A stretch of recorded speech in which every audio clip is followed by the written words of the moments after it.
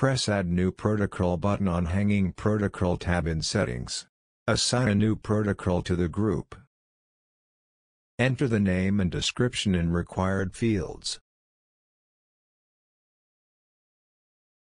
Define the layout by entering the number of columns and rows in Layout fields.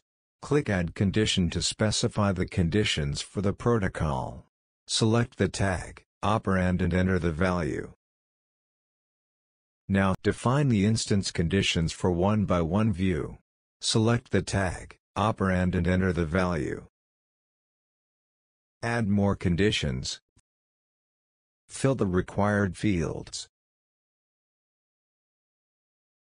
Select the rules for image display, flipping, scaling and alignment.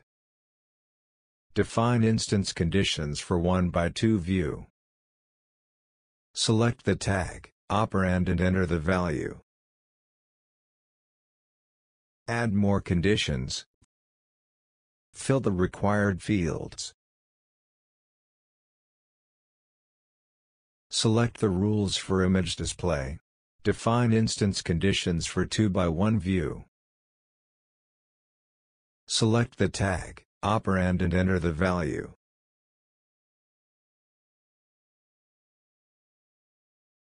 Add more conditions, fill the required fields. Select the rules for image display. Define instance conditions for the last 2x2 view. Select the tag, operand and enter the value. Add more conditions. Fill the required fields.